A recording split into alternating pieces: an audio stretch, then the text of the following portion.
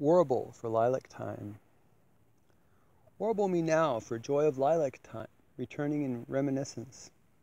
Sort me, O tongue and lips, for nature's sake, souvenirs of earliest summer. Gather the welcome signs as children with pebbles or stringing shells.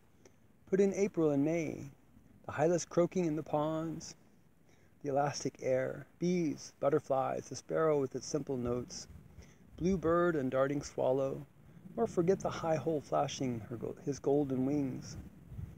The tranquil sunny haze, the clinging smoke, the vapor, shimmer of waters with fish in them, the cerulean above, all that is jocund and sparkling, the brooks running, the maple woods, the crisp February days and the sugar making, the robin where he hops, bright-eyed, brown-breasted, with musical clear call at sunrise and again at sunset, or flitting among the trees of the apple orchard, building the nest of his mate.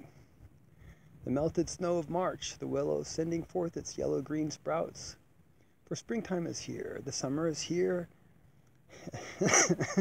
And what is this in it and from it? Thou soul unloosened, the restlessness after I know not what. Come, let us lag here no longer, let us be up and away. Oh, if one could but fly like a bird!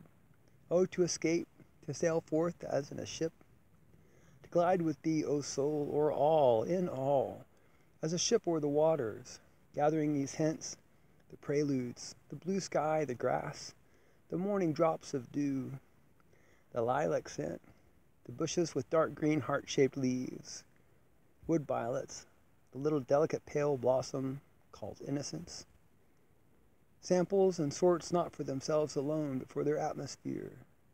To grace the bush I love, to sing with the birds, a warble for joy of lilac-time, returning in reminiscence.